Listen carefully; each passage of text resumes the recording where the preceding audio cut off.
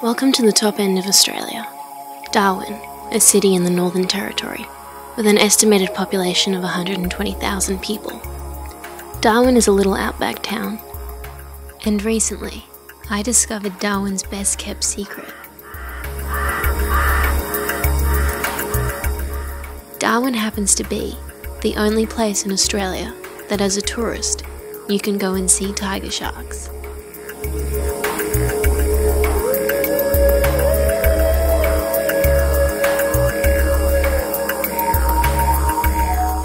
Meet Peter.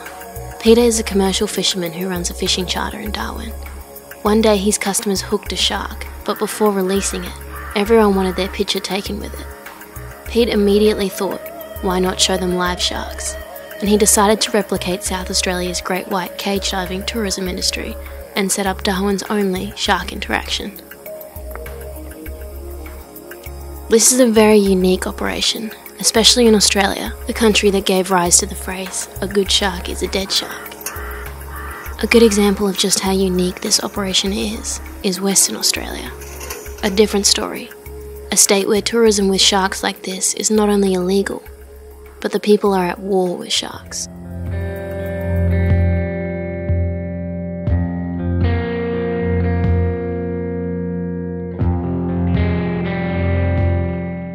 In 2014, Western Australia made history by beginning an active hunt of protected sharks, placing baited drumlines along the coastline in an attempt to catch great white sharks and avenge attacks on surfers.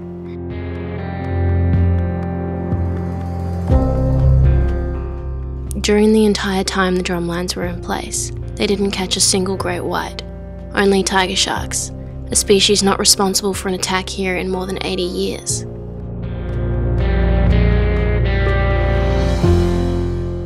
Western Australia was the first place I ever saw tiger sharks in my own country's waters, only they were dead.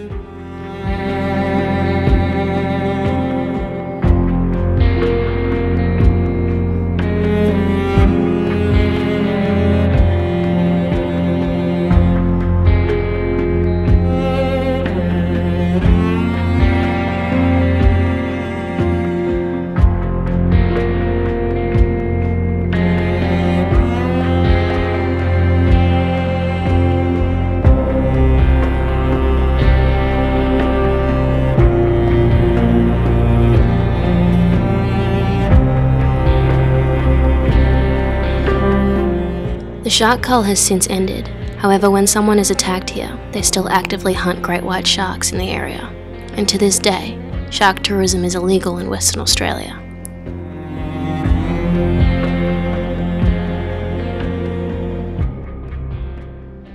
Darwin is home to several deadly animals, and infamous for creatures like this one, the box jellyfish.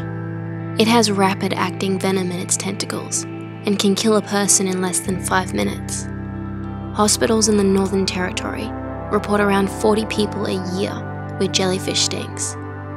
This jellyfish alone prevents people from swimming at the beaches in Darwin. The other animal keeping us away from the beach is the much more respected predator, the crocodile, an animal known to aggressively take down large animals, and even humans, with its powerful jaws. Since 1971, Australia has witnessed 99 attacks on people by crocodiles, of which 27 were fatal. That's around 2.3 attacks on average per year, a statistic higher than the amount of deaths that occur from shark attacks. Yet crocodile tourism is strong, and Darwin makes huge profit from taking tourists to see these animals, with only a thin piece of metal between us and them. These crocodiles are also protected. And that's the thing about Darwin. People bow down to wildlife here and not destroy it at the first sign of a threat. Darwin is unique to the rest of Australia in its respect for nature. Yet you won't see beaches closed anywhere in Australia for sharks.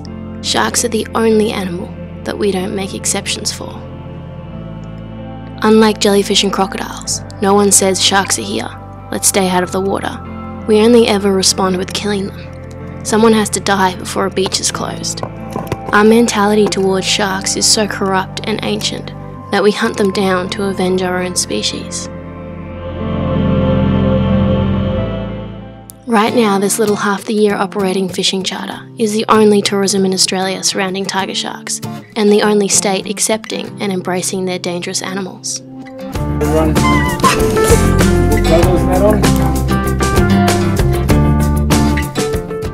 Peter grew up a commercial fisherman like his father, but believes his children may not follow his footsteps, instead taking over the shark tourism business. He highlights the sustainability of taking people to see sharks, knowing there's no threat of losing your income because of depletion. The rest of Australia needs to learn from Darwin, and perhaps the many shark fisheries that have collapsed and the many shark attacks occurring could benefit from a better understanding that sharks exist in our waters, and it's not only our job to coexist with them, it's our privilege.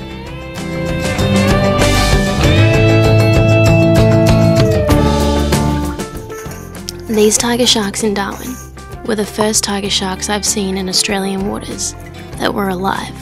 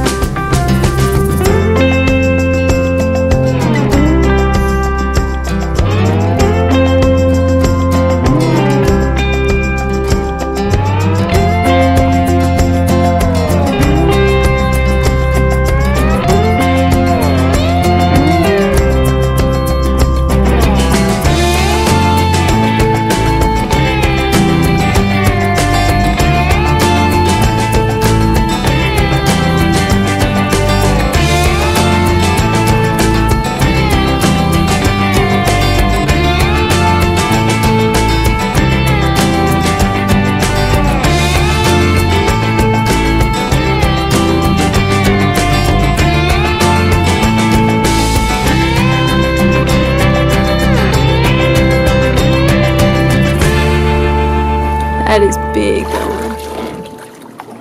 Darwin.